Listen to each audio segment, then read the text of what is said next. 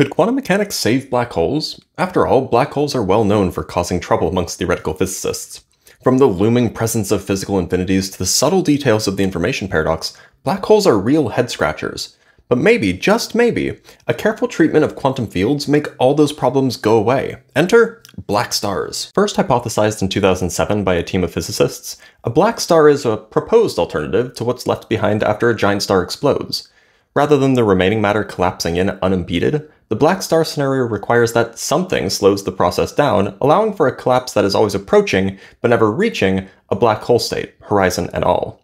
And plausibly, that something is quantum gravitational dynamics. But I digress. If there is such a slowing mechanism, whatever it might be, we can invoke something called semi-classical gravity to save our collapsing star from oblivion. Simply put, semi-classical gravity is what you get when you treat Einstein's gravity in the usual way, but assume the matter that provides the gravity is coming from quantum field theory.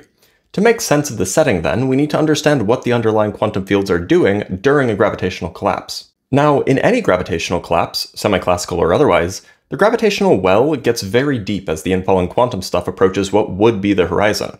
In fact, because time dilation sets in, an outside observer will see all of the quantum fields, including the quantum fields that exist in the vacuum of space, begin to pile up right next to where the horizon would like to be. This leads to one of the classic infinities that pops up whenever we do quantum field theory. However, as the would-be horizon begins to form and grow, the quantum vacuum itself starts to distort, costing energy that was built up near the horizon, the amount of which depends on the precise details of the collapse. But regardless of the details, the energy that the vacuum distortions require is infinite, and so that infinite energy accumulated by the infalling field quanta is expended in exactly the process that forms it.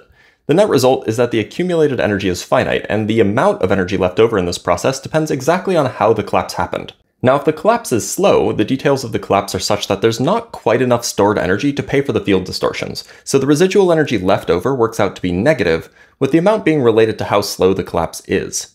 Now, if positive mass, and hence positive energy, tends to cause horizon formation, negative energy tends to resist horizon formation, and so the collapse is slowed down even more, starting a feedback loop. The inevitable result is that no horizon ever forms. This matter is always less dense than would be required to form an event horizon. But from the outside, these things would be basically indistinguishable from genuine black holes. And if no event horizon ever forms, then even classically, there's no guarantee that a singularity ever exists. After all, Penrose's black hole singularity theorem only says that a gravitational singularity is inevitable when it's surrounded by an event horizon. So if these are truly the route that gravitational collapses take, then we don't need to worry about singularities existing in the universe. Similarly, the black hole information paradox becomes quite easily resolved. If there's no horizon, then information can cross from inside the star to outside, meaning there's no information conservation violation in relativity to worry about. Neat, right?